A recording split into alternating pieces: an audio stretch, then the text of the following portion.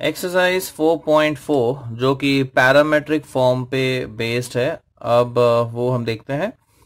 So the first question is find dy by dx if x is equal to 5t square and y is equal to 10t. तो जब भी दो variable जैसे यहाँ पर x and y है are expressed in terms of a single variable, यानी कि यहाँ पे देखिए t में है दोनों equation, right. So x is in terms of t, y is also in terms of t. तो t को कहते हैं हम parameter. So t is the parameter of x and y. अब इन दिस केस हम dy by dx कैसे ढूंढते हैं?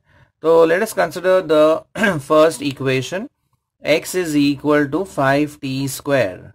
Now in this case we differentiate with respect to the parameter. अब यहाँ पे पैरामीटर है t, so differentiate with respect to t.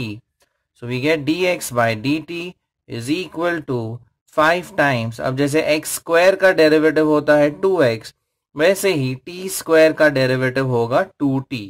So dx by dt की वैल्यू आ जाती है 5 into 2 into t, so that is 10t. तो पहले हमने वैल्यू ढूंढ ली dx by dt की, which is 10 times t. अब y का इक्वेशन लेते हैं. So consider y is equal to 10 times t. Again we differentiate y with respect to the parameter, that is t. So हमें value मिलती है dy by dt which is equal to 10 times, अब t का derivative होगा 1. So dy by dt is equal to 10. So finally we can obtain dy by dx as dy by dt upon dx by dt. अब dy by dt की value है 10 and dx by dt की value है 10t. तो अगर ये 10 और ये 10 कैंसिल आउट कर देते हैं, so we get dy upon dx is equal to 1 upon t. सब क्वेश्चन नंबर 2, ये एक इंपॉर्टेंट क्वेश्चन है अगेन पैरामेट्रिक फॉर्म पे, तो ये ध्यान से आप देखिए. x is equal to sin cube theta and y is equal to cos cube theta. अब x भी एक्सप्रेस किया हुआ है थीटा में and y is also expressed in theta. So theta क्या हो जाएगा? x एंड y का पैरामीटर. सो पहले हम इक्वेशन लेते हैं. x is equal to sin cube theta. अब sin क्यूब थीटा को हम लिख सकते हैं sin theta the whole cube. Okay, so x becomes sin theta the whole cube. Now we differentiate with respect to the parameter, that is theta. So left में मिलेगा dx by d theta is equal to, अब यहाँ पर formula आ जाएगा x raised to n का. Now x raised to n होता है n times x raised to n minus 1. तो यहाँ पर आ जाएगा 3 times sin theta the whole square into derivative of sin theta using the chain rule. सो ये step ध्यान से देखिए. So sine cube theta you right as sine theta the whole cube and then use the formula for x raise to N.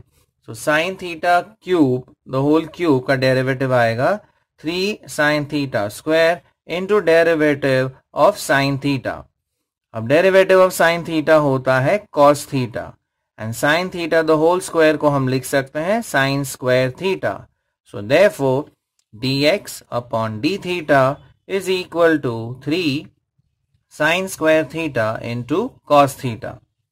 Likewise हम derivative लेते हैं y का with respect to theta. अब y दिया हुआ है cos cube theta, जिसे हम लिख सकते हैं cos theta the whole cube.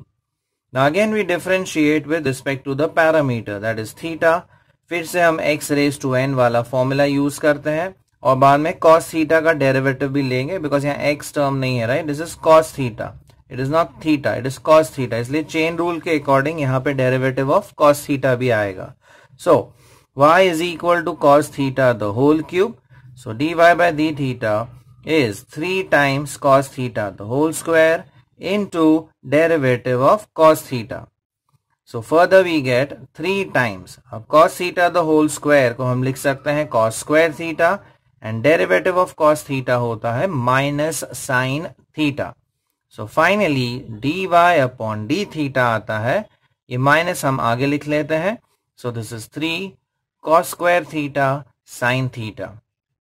अब इन दोनों को हमें डिवाइड करना है to obtain dy by dx. So therefore dy by dx is equal to dy by d theta divided by dx by d theta. Now dy by d theta is this value. So minus 3 cos square theta into sin theta and dx by d theta ये value यहां से हम ये substitute करते हैं. So divided by 3 sin square theta cos theta. अब यहाँ पर 3 कैंसिल हो जाता है, एक cos टर्म कट कर सकते हैं, एक sin टर्म भी कट हो जाएगा. So finally we are left with minus cos theta upon sin theta and cos upon sin होता है cot theta. So therefore dy upon dx is equal to minus cot theta. Sub question number 3. X is equal to tan inverse theta and y is equal to theta cube. अब यहाँ फिर से अगर आप ध्यान से देखें so theta is the parameter. तो पहले हम x का इक्वेशन लेते हैं. So consider x equal to tan inverse theta. Differentiate with respect to theta. So dx by d theta is equal to, अब जैसे derivative of tan inverse x होता है 1 upon 1 plus x square, वैसे ही derivative of tan inverse theta होगा 1 upon 1 plus theta square. So we get the value for dx upon d theta.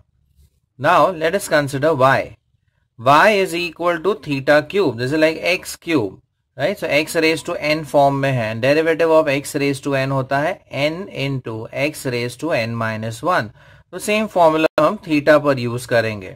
So differentiate with respect to theta. We get dy upon d theta is equal to 3 into theta square. So we have both the values dx by d theta and dy by d theta. So इन दोनों को use करके हम find कर सकते हैं dy upon dx. And dy by dx is equal to dy by d theta divided by dx by d theta. अब dy by d theta की value है 3 theta square and dx by d theta की value है 1 upon 1 plus theta square.